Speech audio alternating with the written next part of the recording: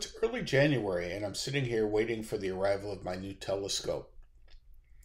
In the meantime, my ASI6200 camera and an off-axis guider I purchased from ZWO have both arrived, and I thought I would take this time to couple them to my old electronic filter wheel in order to build the image train, so that when the telescope does arrive, I can just attach it. The big challenge here is trying to maintain a 55mm backfocus distance between the focal reducer of the telescope and the image sensor. For comparison, my old Celestron off-axis guider is 67mm long by itself, so clearly cannot be used for this system. Luckily, ZWO provides a couple of different configurations to get you to this 55mm backfocus distance with all three components. So starting from the camera, in order to shorten the backfocus distance, we can remove the front tilt plate. And this leaves us with a 12.5mm distance from the front face of the camera to the image sensor. The screw holes that are left behind by removing the plate can be used to hard attach this camera to the 2-inch electronic filter wheel, which adds another 20mm of backfocus. The M68 off-axis guider provided by ZWO is only 17.5mm thick, so very narrow, and it is screwed through 4 different screws to the electronic filter wheel as well. At this stage, we can take the sensor tilt adapter that came off the camera and put it onto the face of the M68 off-axis guider in order to terminate this assembly with an M54 thread. If one wanted to tilt it to terminate with an M68 thread, there is a sensor tilt adapter available from ZWO. In either case, it only adds a final 5mm onto the backfocus distance, adding up to 55. Now, I know that the focal reducer coming from stellar view is going to actually terminate in an M48 male thread. But luckily, when my filter wheel was originally purchased, it came with both an M54 to 42 and an M54 to 48 adapter. So these can be threaded inside of the sensor tilt adapter, and they won't add any backfocus distance to the assembly. Once this image train is built, I can open up the filter wheel and add 3 new filters to my configuration: a 3.5nm hydrogen alpha, a 4nm oxygen 3, and a 4nm sulfur 2 narrowband filter.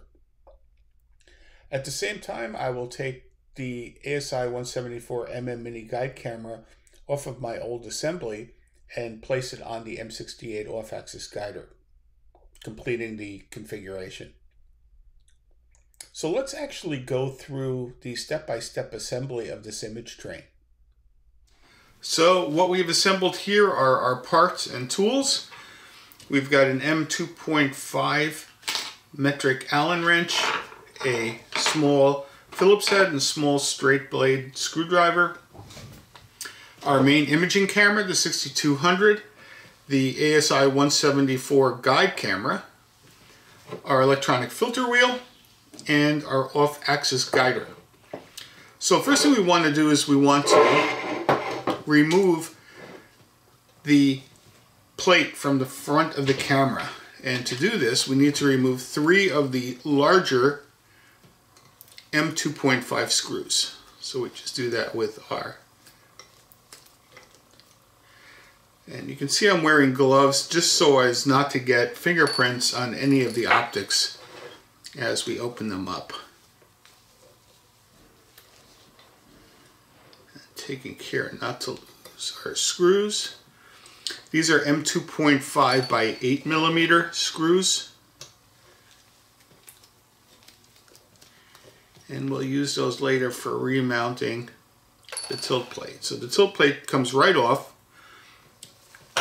exposing the sensor and the sensor cover. Underneath this black section here, we actually have a heater that keeps the front window from frosting over on those cold nights. So the camera is ready. Now what we need to do is start the disassembly of our electronic filter wheel. So for this we need a Phillips head screwdriver, and we will start removing the cover plates, cover screws. Once again, I've got a small container to catch these screws.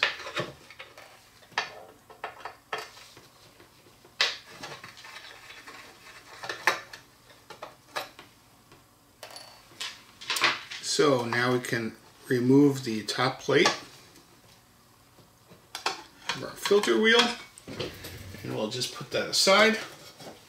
Now that we've removed our cover plate, we've exposed our filters, and you can see we have our red, green, and blue filters in here, along with a luminance filter, and then I have a black, just a blank filter, which is used for generating dark frames.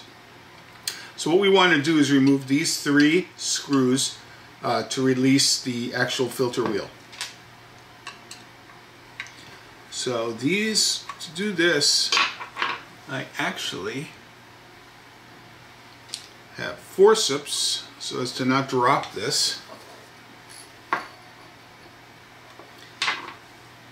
So we'll loosen all 3 of these.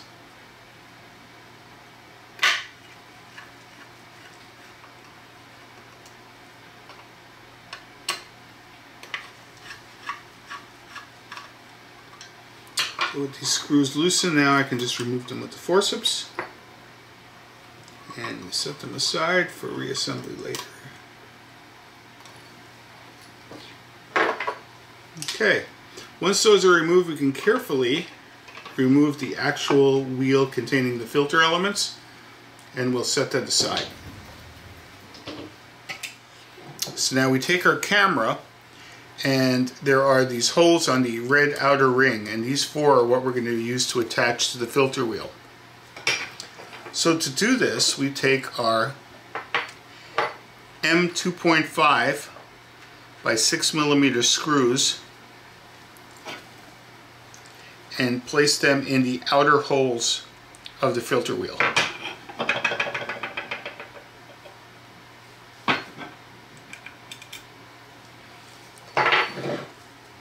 So we will line this up.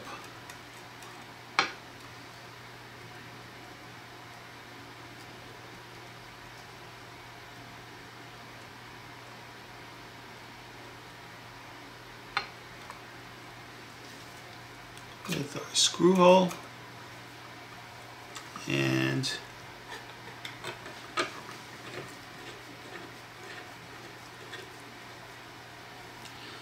here's number 4.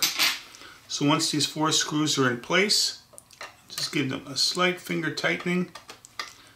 Since between heating and cooling these may loosen up, we want them snug but not so tight as to strip the threads.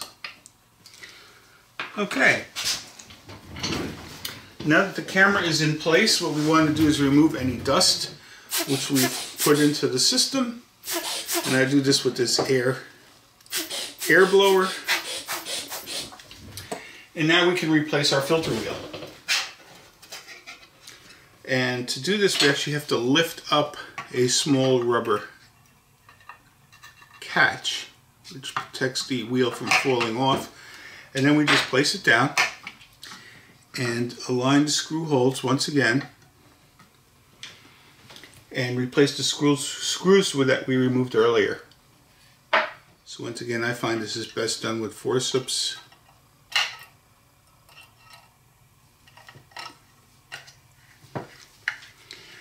And it doesn't really matter what the orientation of the wheel is. There's a sensor. You can see each cell is numbered, and there is a sensor which we will calibrate when we power up the unit, and it'll reestablish the 0 point of the filters. So there's no need to worry about lining them up right now, lining the wheel up right now. And once again, we tighten them down snugly, but don't over torque them. Okay. So now you can see we've got our camera mounted directly to the filter wheel, and we're ready to start the assembly of the front face. So here's our front plate, and as you can see, there are 4 screw holes here on the front plate as well. And these are going to line up with the off-axis guider. So here's the off-axis guider. It comes with a number of M2.5 by 8mm screws and has these 4 screws on the back, which will line up perfectly with the plate. Okay. The screws that we're going to use for this are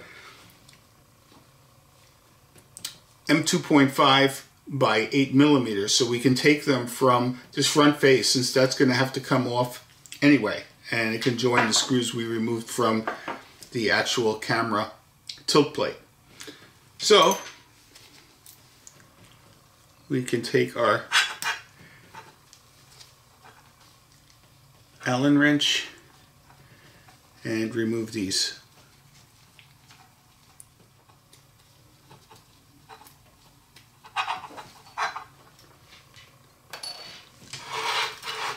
So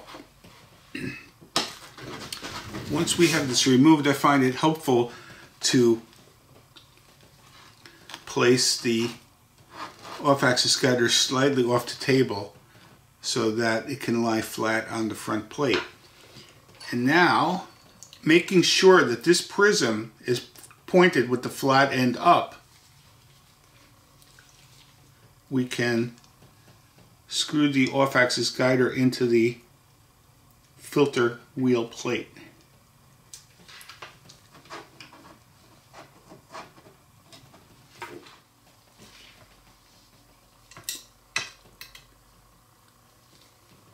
So now that all 4 screws are in, we use the Allen wrench once again to snug them up without over tightening them.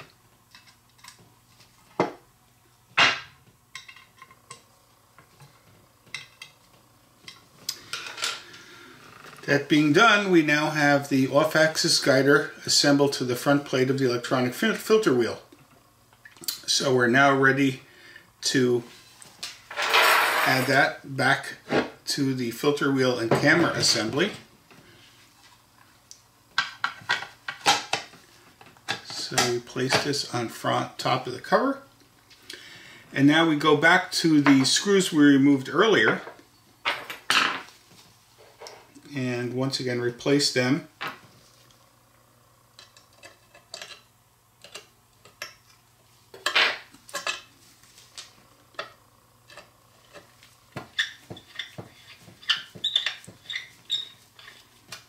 To reattach the front plate. And so now what you can see is the completed assembly with the front electronic filter wheel plate in place with all of its screws. And we have our camera bolted directed to the wheel, bolted directly to the off-axis guider. So this is great, no adapters. Everything is rigidly attached with a very, very short back focus distance. So now we're going to complete the assembly by taking the tilt plate that we removed in the first step from the front of the camera and put it on the off-axis guider. This plate has a rubber ring to provide a nice light tight seal, and that just goes right back on the off-axis guider. And we're lining up the 3 holes with those of the plate. So we can go back to the bolts we removed earlier, which are these M2.5 by 8mm screws, and place them in the tilt plate, line them up, and with an Allen wrench screw them in to the off-axis guider plate. M2.5 by 8mm screw, which is now attached, so we can now tighten up all 3. Once again, snugly but not over tight.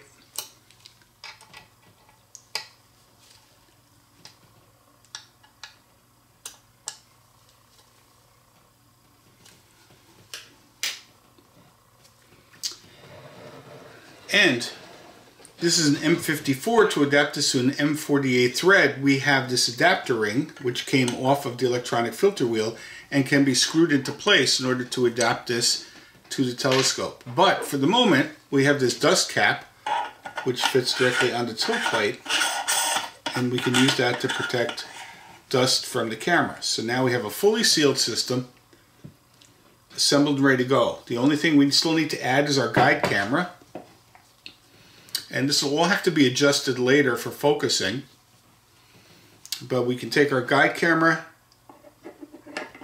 insert it into the top of this assembly, and then using these two screws, tighten the camera down.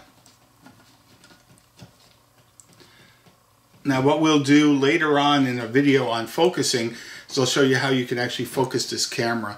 This gold screw here is loosened in order to move this fine helical focuser. It has a scale from 0 to 6, so we'll just set it to 3 for now, halfway in between.